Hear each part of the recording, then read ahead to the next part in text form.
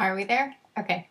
Hi guys, my name's Annie Amon from carstereochick.com, and I'm so excited because I've wanted to do this for a really long time now, and you guys really deserve a explanation directly from me on how this whole ohms, impedance, bridging, mono, parallel, series, what does all this stuff mean and how does it affect your stereo system? I did the blog, but I feel like I might have failed you guys because I get so many questions on it. So I thought maybe it'd be easier if I just sat here, explained it, drew it out on some paper for you guys. So to keep this simple, we're just going to be talking about dealing with one or two subs and, kind of go from there. So first of all, what is an ohm? That little, omega symbol that you guys see. Hopefully you can see that. Yeah. That's a measurement of resistance. So, the lower the ohms, the lower the number, the less resistance, the more power is going to come out of your amplifier. And, that's not necessarily a great thing. Like, I get customers all the time, they want to run their amplifiers at 1 ohms. First of all, in my 11 years doing this, I have only come across one amplifier that will run stable at 1 ohms for more than 8 months or so. And that's a Kenwood amplifier. The current series is from their Exelon line. It's the X1200M. And it's actually does over 1200 watts RMS. But the thing about running anything at 1 ohms is it's incredibly unstable. And as you drop that impedance down, you're unletting more power, but with less control. So the easiest way to think about it is, my husband explained this to me, is a garden hose. You have a hose and you have the nozzle really tight, and so your water is a really tight stream. It's really controlled. So there may be, less power or less water coming out, less energy coming out, but it's with precision control. You can point at your buddy and get him right in the eye. So when you open up the nozzle a little bit, you don't necessarily have that distance and that control anymore. You're letting out more energy, more water, but it's with a lot less control. So it's going over a lot larger surface, and you try to aim your buddy, but you might not have the distance or control to get him where you want it to hit him. So that's like 2 ohms. You run something at 1 ohms, it's like taking the nozzle off completely. You're just letting that energy, that water just go everywhere, and it's not doing you any good. It's not doing, your stereo system any good. So forget 1 ohm. Forget any amplifier company that says it's stable running at 1 ohms. I don't believe it. I don't believe it. I've never seen one do it for very long. Even reputable brands like Boston Acoustics had an amp that they said was 1 ohm stable, and after about 8 months, it wasn't working anymore. So, now let's say you have 2 subs, because most of my customers come in and they have these problems. They have 2 subs. So I'm going to draw out our little subwoofers, and they are uneven, and they're going to be single voice coil. All right, and they're going to be single voice coil, 4 ohms each. All right, so here's my little rudimentary drawing. Oh, I didn't think about? You guys can't see backwards, huh? Why is that looking like that to me? It's the first time doing this, so I don't know what the hell I'm doing. That's probably just the camera doing that to me. So anyways, you have 2 subs here, and they're single voice coil, and they're both 4 ohms each. And we want to hook both of them up to one amplifier. And this amp is going to be a mono amp, single channel. So we have our mono amp. Now don't get too confused, because sometimes mono amplifiers will have 2 positive negatives on them, assuming you're going to be doing 2 subwoofers, but it's still a single channel mono Class D amplifier. A couple of names of companies that do this. Kenwood does this, Alpine does this, so make sure it's definitely mono and you're not getting confused and it's not a 2 channel, because 2 channels is a totally different class, and we're going to get to that. So we have our mono amp, and to make things easy, we're going to say it just has a single, connection on it. So we're going to parallel. When you parallel, you're tying in both positives and both negatives. And the things that people don't realize about when you parallel any speaker is you're dropping the impedance in half. So if you have 2 subs that are 4 ohms each, and you go positive to positive, negative to negative, guess what? your box is now acting like a 2 ohm subwoofer, which is all great if you have a mono amp, but if you have a 2-channel, not so great. So here's what we're going to do. We're going to tie these positive and negatives together, just like that. So if you have one terminal, you're going to go, you know, positive to positive on each sub, negative to negative to your one terminal on your box, which is then going to go right to here.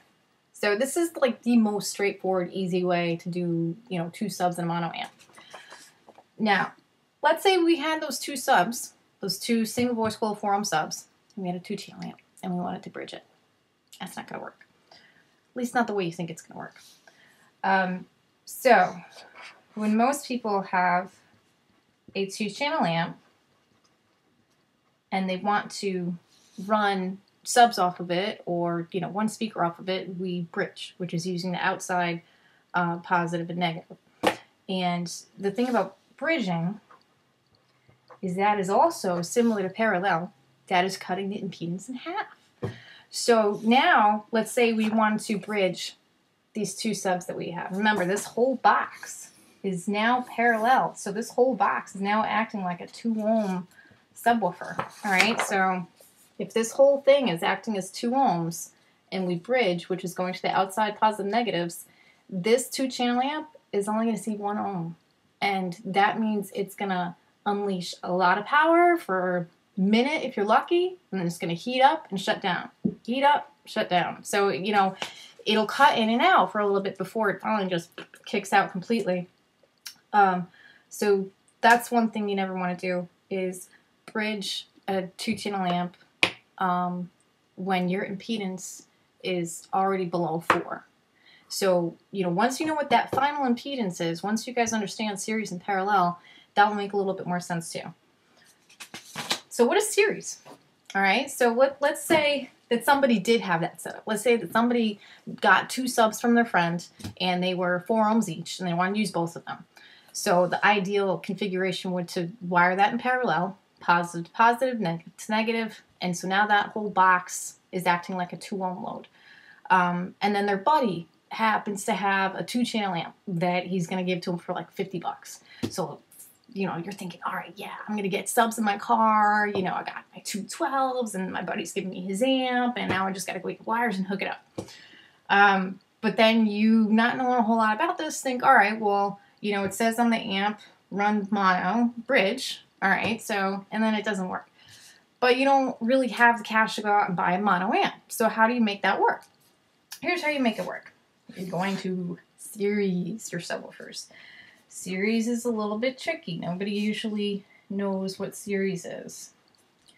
Now, the thing about it is, I mean, you technically could series, or you could actually, if you had 2 terminals on the box, you could run, you know, 1 terminal to the left side, 1 terminal to the right side, and actually run it as a stereo amp. You can do that. But each sub, when you have stereo, you know, left and right's doing different things. So you're almost better off seriesing it and still bridging the amplifier so that the signal is mixed and both subs play the same thing. All right, so when you have 2 4 ohm subs and you have a 2-channel amp that you're gonna want to bridge, you're gonna have to series. And series is, it's kind of tricky, but not really once you get it. You're just going to crisscross 1 positive and negative. So here's our 2 subs. They are 4 ohms each, and we're going to use our positive and negative. We're going to tie them together, 1 from each subwoofer, so we're linking these 2 subs, so they're 1 circuit. Now, whenever you use series, you're adding. So parallel cuts in half, series, you're adding. So now this 4 and 4, this is like an 8 ohm box. This whole thing is acting as 8 ohms. So when we take our open positive and we take our open negative and we go to our amplifier, our 2-channel amp, and we bridge it, this is all cool because this is acting as an 8 ohm box. This amp is bridged, so it's seeing half of that, so it's seeing 4 ohms. So it's happy. It's going to play. Wouldn't play as loud as if you had the mono amp and you ran it in parallel, but it's going to play. So, you know, if your buddy gave you an amp and your other buddy gave you some subs and you want to get it working, but it's not really the right setup, there's usually a way to do it.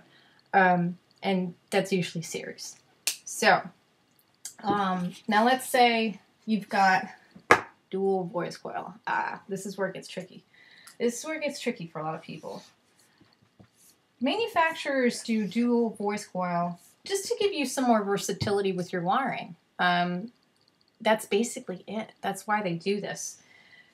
So, and not every subwoofer company does this, but a lot of them do. Alpine especially does this. So we're going to say you've got, this happens a lot, you have 2 dual 4 ohm voice coils. Now, if you're going to have 2 subs, they're going to be dual voice coil, you're going to want to do a mono amp, this is not the setup you're going to want. I see this happen a lot of times. Customers come in, they get themselves 2 subs, they are dual 4 ohms each. So that means that there's 2 positive and negatives on each subwoofer, and they each have a rating. So most people think, all right, I'm going to just hook these, tie these positives together, tie these negatives together, and that would be parallel. So we're going to do that, because that's what everybody does. Everybody parallels.